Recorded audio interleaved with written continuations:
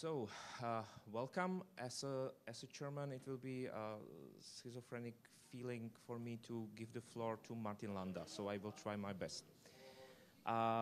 This is the last presentation of this session.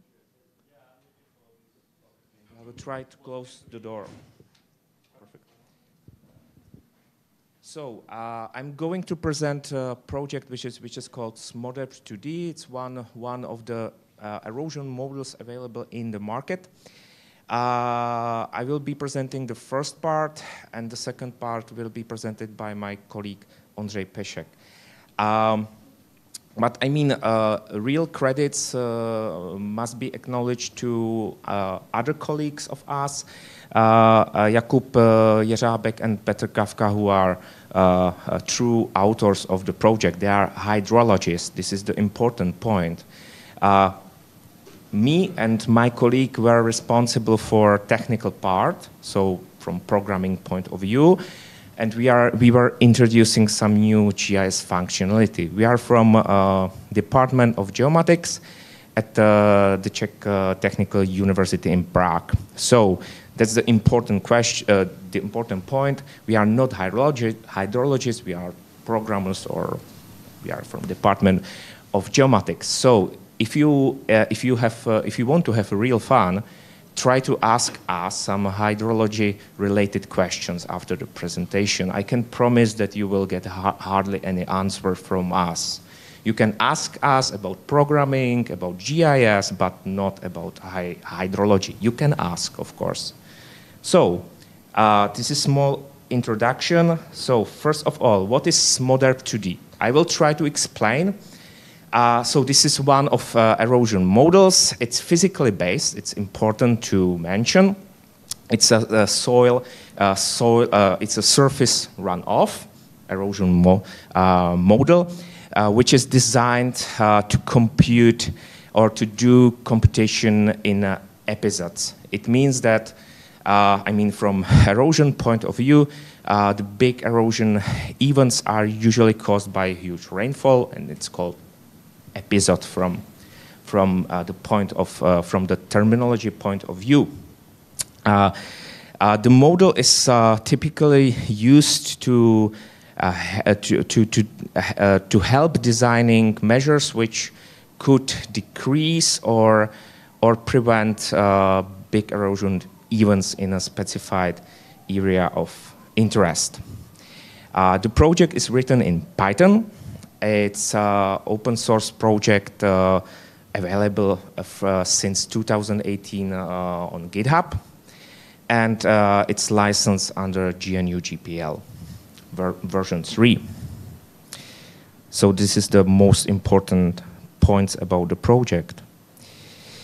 About the history, it's a long-term it's a long-term running project, which, I mean, the development is basically driven by my colleagues from Department of Landscape Water Conservation Department at the Czech Technical University. We, as people from Department of Geomatics, we joined the team like 2 years ago just to help with the programming part of the project. As far as I know, the project was developed many years ago, or the development started many years ago.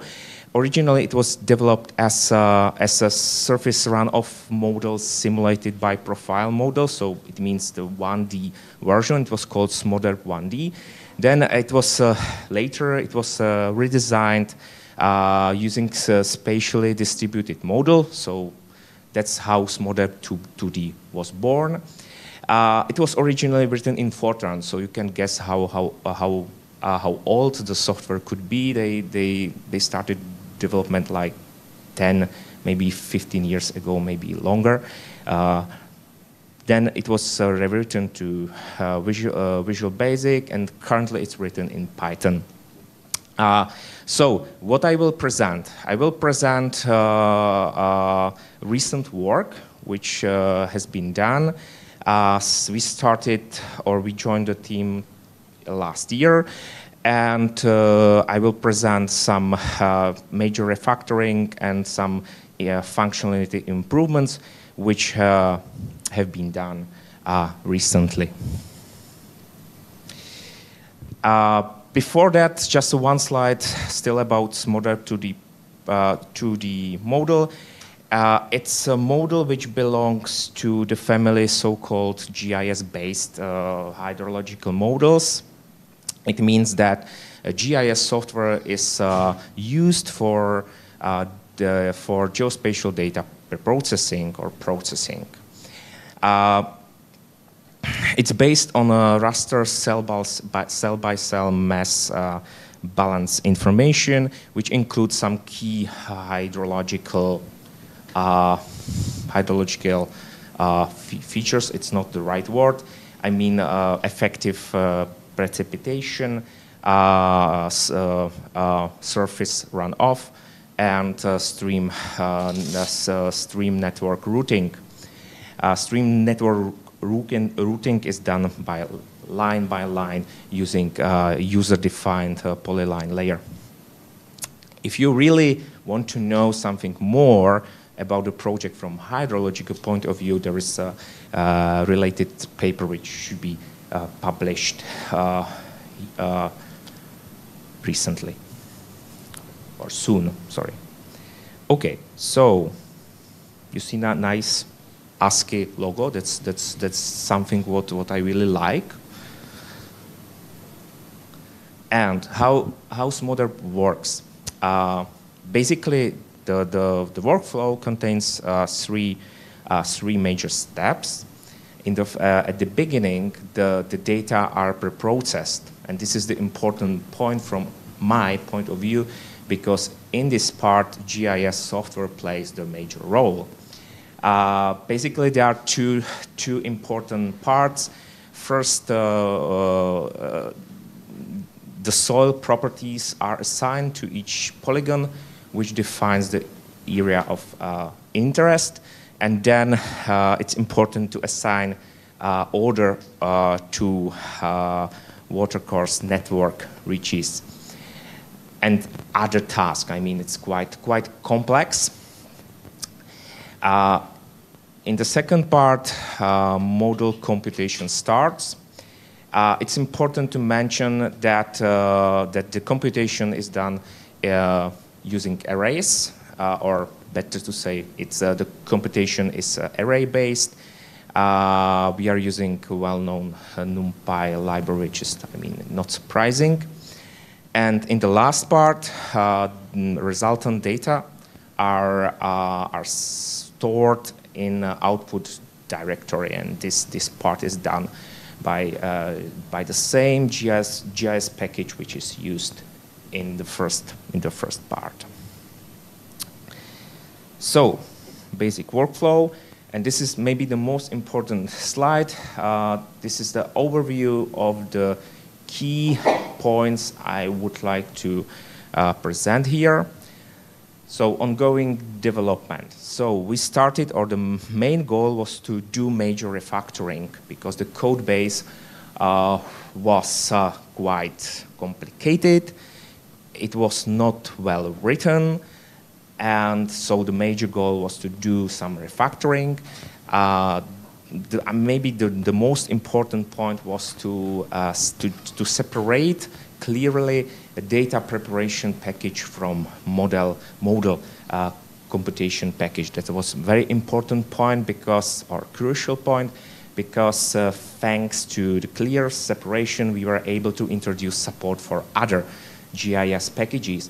I mean, originally only proprietary S3 ArcGIS platform was support. So that was our goal, to introduce support for other GIS packages, namely two widely used open source platforms, GrassGIS and QGIS. So that was our major goal, or major goal, let's say.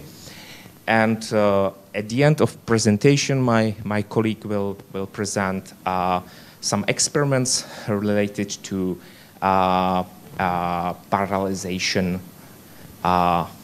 Okay, so that's our important items. going to present. Maybe on the right side, you can see the diagram, which is, you can clearly see that the data preparation package is basically depending on a given or specified GIS software. And then, the second part, model computation, is basically done by NumPy.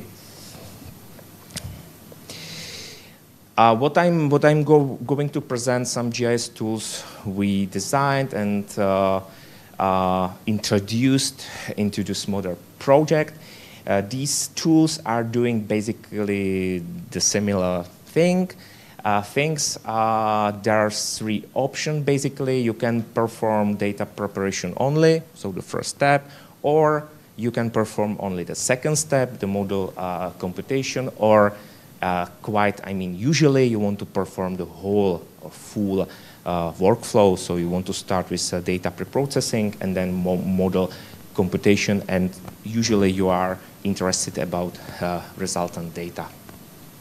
Could be.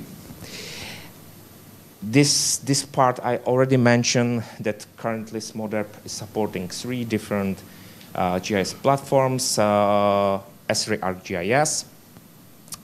Originally, only version 10 was supported. We introduced support for version Pro, the new generation of this software, and other 2 open source platforms like GRASS and QGIS. So first of all, I would start with ArcGIS because it was originally supported, so it makes sense to start with that. So there is a standard ArcGIS toolbox which allows you to run the data preparation part or the model computation or the whole workflow. You need to fill some input parameters. The important thing is that the data preparation part is quite, not surprisingly, performed by native ArcGIS tools. Why not? Because the whole project is written in Python. The GIS functionality is called via Python library ArcPy, well known. Because we wanted to support also funny ArcGIS Pro version, we introduced support for Python 3, which makes sense if you are programming in Python, you know that Python 2 it will be almost dead in few months officially. It will be not supported, but still, it's used in ArcGIS 10, so it will remain for a while. All the code, including Arc Toolbox, is available on GitHub. So now let's switch to the second supported platform, which is GrassGIS. So it means that a new tool for Grass was developed. In Grass terminology, it's a Grass module or Grass add-ons. Add-ons is like a plugin, something like that. The tool is called SMODERP, and it do the same as the ArcGIS toolbox. It allows you to perform all the steps or specified steps. It's possible to install it as similar add-ons tools in Grass using G-extension module. And of course, the data preparation, the GIS part, is performed by Grass provider, by native Grass tools, using PyGrass library. PyGrass library was chosen because there are two basically Python libraries you can use in Grass. PyGrass allows you to run existing Grass modules, but you can also perform some GIS computation using Python API. So on the right side, you can see part of the code. The vector map is open, and you are doing some tricks using Python API. So you don't need to call only existing grass modules or tools. The important point is that the grass tool assumes that the grass is running in Python 3 environment, which is, I mean, if you are using grass, you are surprised because, I mean, still grass, the latest version 6.7.6 is operating still in Python 2 environment. So basically this tool requires version 7.8, which is the first version of grass which is running in Python 3 environment. It's quite fresh stuff. First release candidate of this grass version is available just a few days. Okay, so grass, QGIS. So this is the last supported platform I will be speaking about. So the new QGIS plugin was developed. It was developed for QGIS 3 version. It's quite, I mean, it's understandable because it's a current long-term release version. It's also available from GitHub. Of course, I mean, when the final release will be available, we are planning to upload it to official QGIS repository, but it will take some time. Data preparation is done surprisingly not by QGIS but by Grass. So it means that QGIS plugin depends on Grass software, which is, I mean, not so big problem because usually, especially for Windows users, if you install a QGIS on your Windows machine, you will get also Grass installed. So it's not so big deal or problem. So I mean the data preparation part is performed by Grass and not by QGIS. Because QGIS 3 is running in Python 3 environment, then I mean we are also requiring at least GrassGIS 7.8. So currently it's quite tricky to establish working environment because Grass 7.8 hasn't been released yet, but it will happen. It will happen quite soon. On the right side, you can see basic workflow how QGIS plugin works. So basically, the input parameters are loaded. I mean, the input parameters which were given by the user are loaded. Then I mean, because to perform computation in Grass, you need to have some Grass location available. Grass location is something like project. If you don't know Grass, let's call it project. So Grass creates a temporary location somewhere. It loads the data, imports or link, depends on, depends. Rasters are linked, vector data are imported because of the topology cleaning, let's say. And then, I mean, the plugin can run. It can do the same thing as ArcGIS toolbox. It will do data preprocessing and start model computation using NumPy. And there's the last step. Of course, I mean, as a QGIS user, you would like to see the resultant data in a map canvas. So it must be done somehow.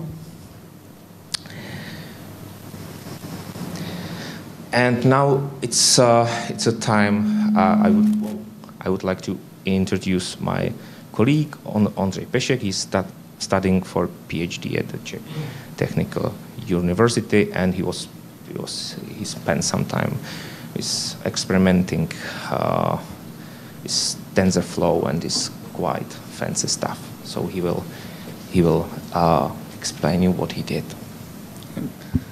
Hi. So my role in this project was to make all the computations faster, because the speed limits of SMODERP were one of the most crucial aspects of the algorithm. So to reduce the computation time, we have decided to parallelize the computations after the data pre-processing or preparation part. And to do this, the first step was to change the loop-based computations into metrics-based ones, because in the old code, even though it's using NumPy, it is there is a NumPy array for every pixel, and because the code is written in Python, it is extremely slow to loop through every pixel. So it is much faster to use matrices for this. And for this, we have decided to use TensorFlow. Also because TensorFlow supports the parallelization for both CPU and GPUs. So when a user doesn't have access to TensorFlow, to GPUs, he can still run the parallelized code on CPUs. And sometimes there is still NumPy, because sometimes it wasn't possible to avoid the loops, and it is incomparably faster to loop through a NumPy array instead of a TensorFlow tensor. The strength of TensorFlow is its usage of so-called computation graphs. It looks like this. So you can imagine a mathematical operation. You divide it into variables and operations, and you can see that that for some operations you have prerequisites. You need to know all the variables coming into this operation. But sometimes, for example, when you have this multiplication and the addition, they are not depending on each other. So there is no reason to make them one after each other. They can be done in parallel. And the nice thing of TensorFlow is that it firstly creates this computation graph. And then when there is something not depending on other stuff, it directly sends these computations to different cores for CPUs or different threads for GPUs. Here are some results of this parallelized branch. It's called experimental because not everything in the code was rewritten, not yet, and also because I want to show you that not every time it makes sense. Because for example, the word GPU, it's like a magic word nowadays, and everyone who wants to look like a good nerd is telling that he's going to run his code on GPUs. But beware, because I don't want to sell your dreams down the river, but it doesn't make sense every time. As you can see, this is the important table. The other one is just explaining these architectures used. And so I would like to show the last column, which is showing that the parallelized branch is much faster than the single CPU one. It's almost like 2 times faster. So this is the column showing that the parallelization works, and this is the column showing that the parallelization doesn't work. Because for extremely small data, the parallelized version is 10 times or even 20 times slower. And the crucial point for this is this graph initialization of TensorFlow, because it's taking some time. So if the computation itself can be really fast, then there is no like it doesn't make any sense to spend some time for the graph initialization. And also it is even much slower for GPUs, because the transfer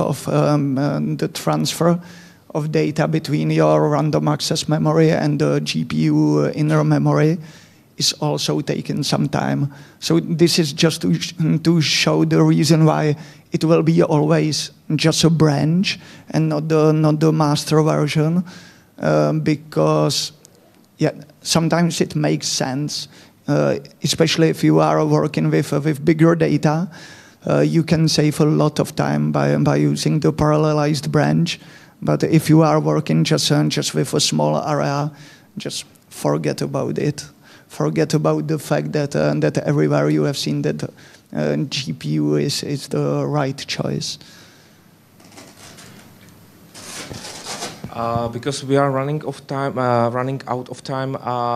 Just a few words. We are also experimenting with CPU-based parallelization, which is, the key idea is that you will split the area into irregular tiles based on sub-catchments, but it's maybe we can skip it for now because we are running out of time. So thanks for attention. First of all, you can follow us on GitHub. You can enjoy filling some bug reports. We are close to some release candidates. I hope during autumn or in winter we will release some release candidates like beta version, and the final version I hope will be released something like in the beginning of the next year. We tried to make our presentation as long as possible to avoid questions, as you can see. No, it was a joke. Please, if you have any questions, you can ask. So please. And you know the lunch is waiting for you. Okay, do you have some question? If you have, please, in the case that you are a hydrologist, feel free to contact my colleagues, Petr Kafka and Jakub Jeřabek. They will be happy to discuss with you. They like to discuss, let's say. So, do you have some question? Not related to programming. So. Yeah, you can ask, but you will just hear nothing. Or maybe you can try, and I can ask the colleagues. Maybe we will be able to answer. What kind of rain data do you have? Sorry? What kind of rain data do you import? The data, rain data. Well, there are some yeah, maybe during a break I can show you some examples. Maybe it's better. Yeah. And feel free to contact us by mail. And unfortunately, I'm not able to answer as I promised. Okay, another question, which I cannot answer. Thanks a lot for attention, and enjoy lunch.